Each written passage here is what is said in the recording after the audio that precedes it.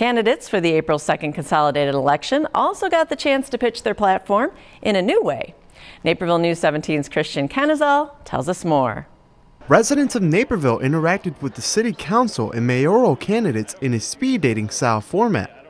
The Naperville Area Chamber of Commerce sponsored the event, giving candidates a unique platform to speak with voters. We have an abundance of forums where the candidates line up and there are questions that are posed to each of the candidates. They each answer.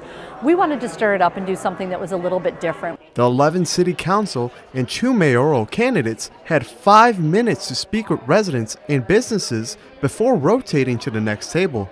The speed dating forum was a nice change of pace, according to the mayoral candidates. People have plenty of that type of venue to check out candidates, but this was something, again, a little bit more intimate, and you got to spend some time individually with people, so it was enjoyable. I think the chamber did a great job. The questions were excellent because we had businesses and residents that had questions that were specific to certain areas of town. The chamber hopes to continue these types of events in future elections.